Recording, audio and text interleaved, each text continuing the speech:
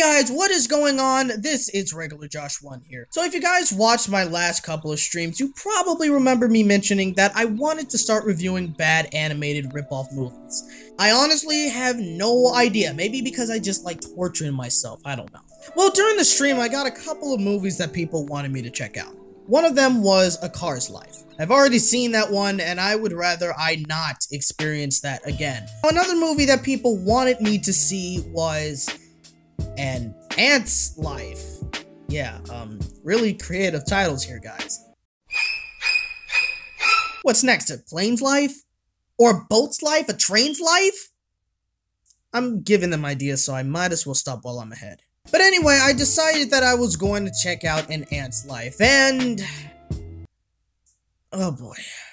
First off, I would like to mention that this movie did come out in 1998, obviously ripping off of Disney's A Bug's Life and DreamWorks' Ants. I mention that because I want you guys to know that this is not an excuse for how horrible this animation is. I mean, good God, how can anyone animate something like this and be proud of their work?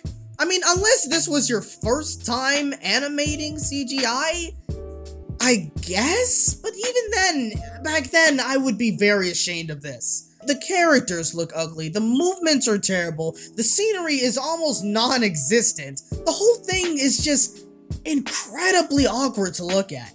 And the background music certainly doesn't help.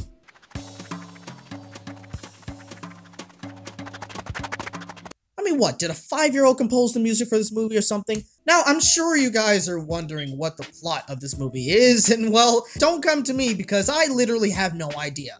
I mean, is it about the ants, or is it about the caterpillar, who apparently turns into a moth at the near end of the movie? In a way, it seems like this caterpillar guy was more of the main character than the ants were. It was weird considering the fact that this was called An Ant's Life.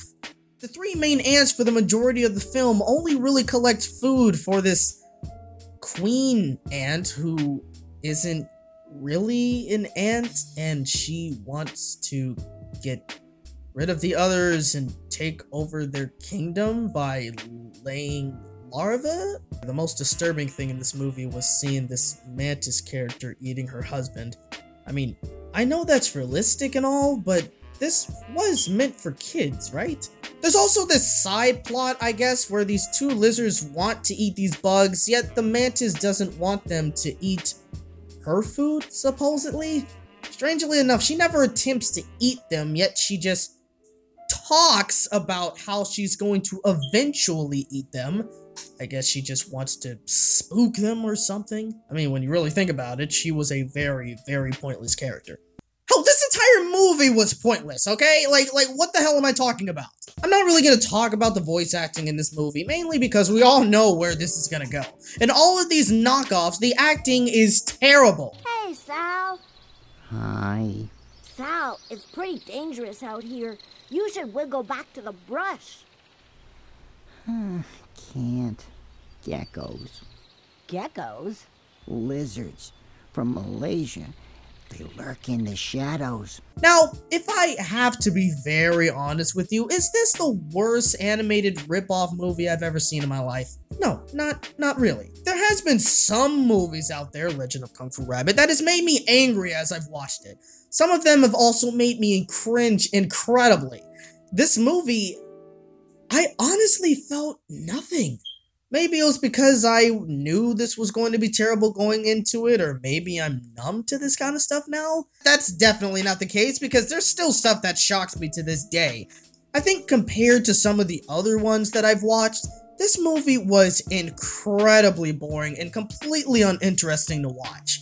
I mean, this movie was only 25 minutes, but it felt like it went on for an hour or so. Some of the scenes in this movie just dragged on for like way too long. Like the chasing scene between the moth and the lizards, it just dragged on and on and on. It felt so taxing watching this film. But with all that being said, was it still a horrible movie? Yes. I wouldn't recommend this to anyone, but if you still want to check it out, I guess you can? Honestly, I really hope that I don't watch anything as terrible as this film. Considering the fact that I want to start watching more animated rip-off movies, this is not going to be a huge guarantee for me at all whatsoever.